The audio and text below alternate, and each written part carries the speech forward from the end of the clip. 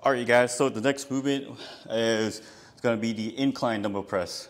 You want to adjust your seat to a 45-degree angle.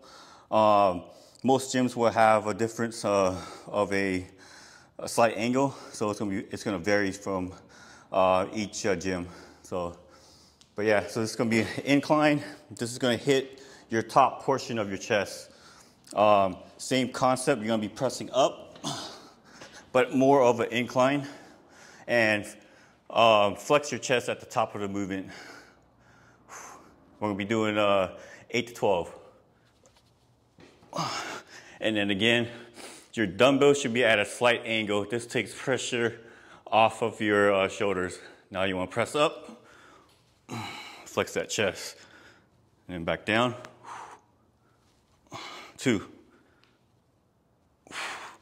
3. Then you want to let it stretch as you come to the bottom, and then back up. 4, 5, 6, 7, 8, 9, 10, 11,